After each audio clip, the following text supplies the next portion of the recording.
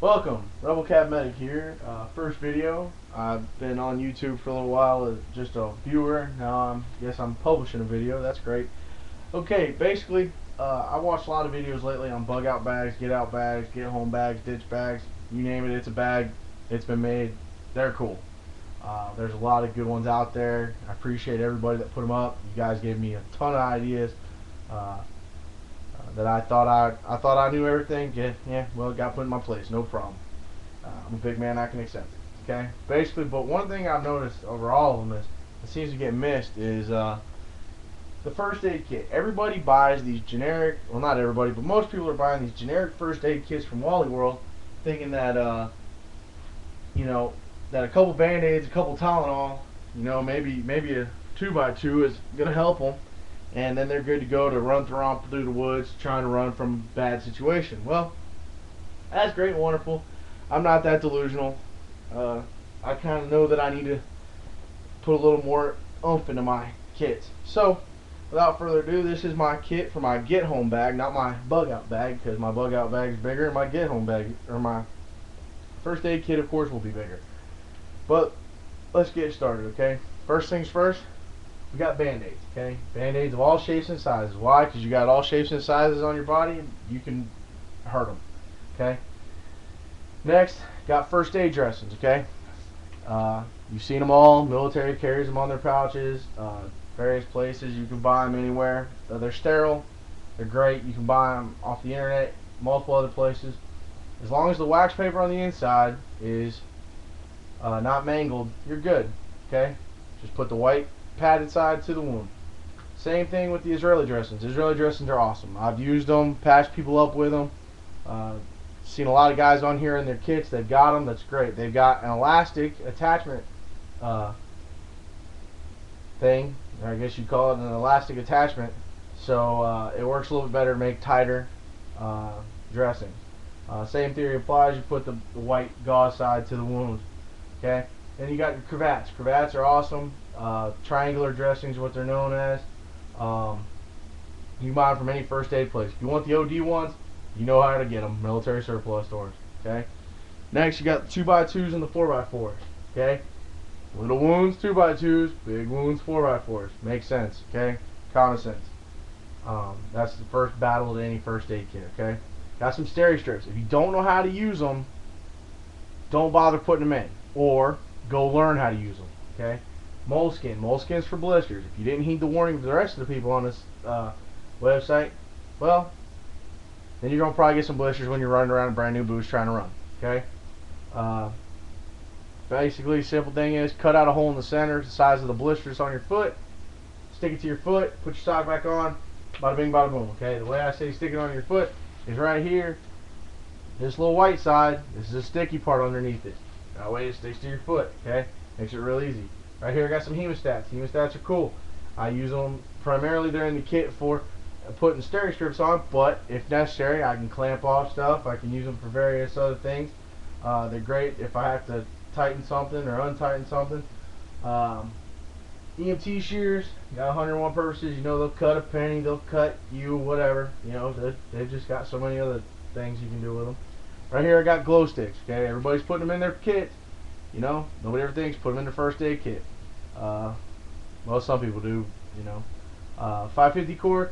Basically what this is for is if I'm calling in and I'm not going against assets with air assets, you hook up that 550 cord to the little hole on the inside, spin it about your head, they'll be able to see you for a good couple miles, okay? I got an IR one and a blue one. IR because I got members of my team that have IR capabilities. That way they can see me when nobody else can, okay?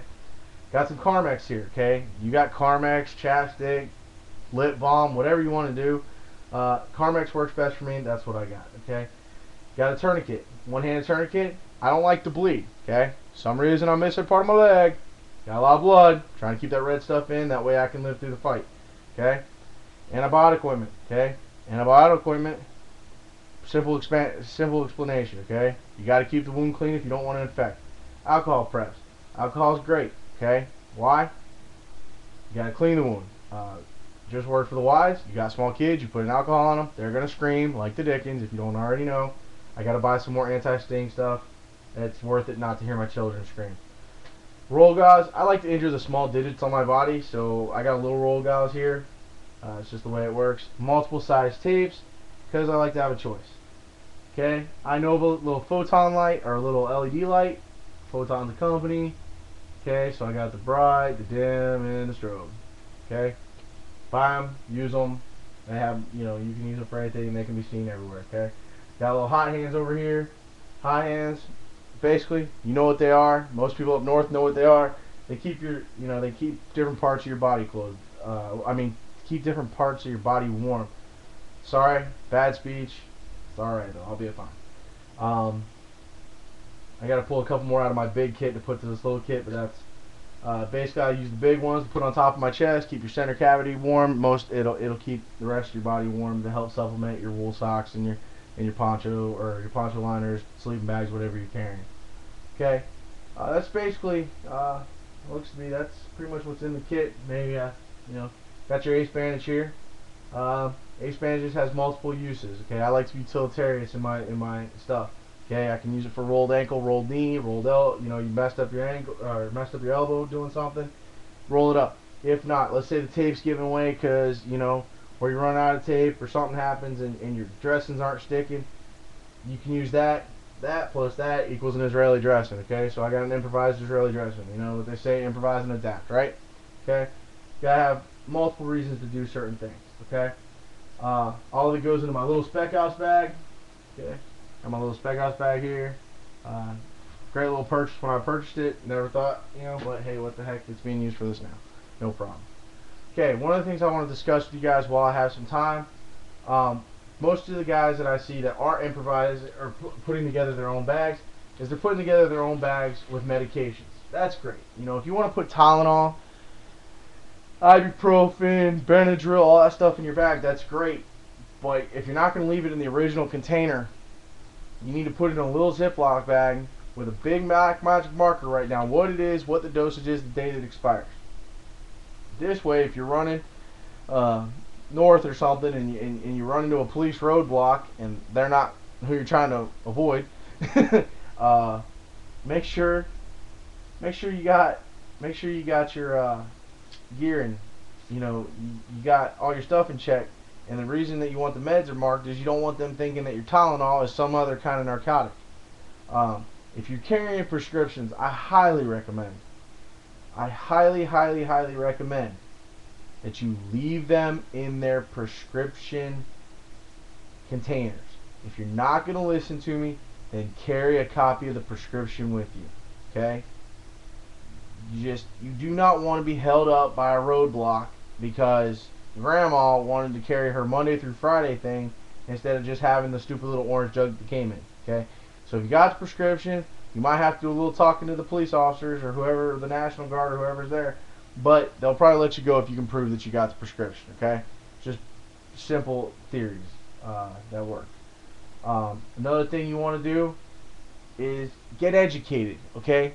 Every organization out there offers first aid classes. Companies offer first aid classes. The American Red Cross offers first aid classes. Just everybody's talking about CPR. That's great if you have time to do CPR.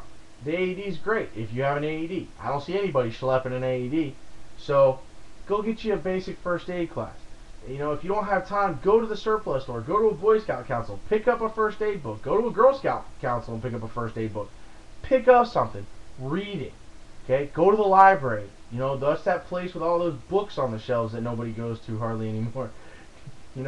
Look it up. Study. Practice it at your house. There's just no limit to the amount of knowledge that you can put inside your head when it comes to saving your own life. So that's my suggestion. I'm just a dumb old redneck from South Florida. I don't know no better, but I like to read. I like to learn more. I like to be up on the latest and greatest things. These are not static stuff. They're ever adapting. So, maybe next time if I have another video, if I update a bunch of stuff, something great comes out, I'll do another video on it. But right now, I only got a couple seconds left, so if you have any questions, comments, complaints, concerns, feel free to message me, comment me, and I'll talk to you guys later. Thanks.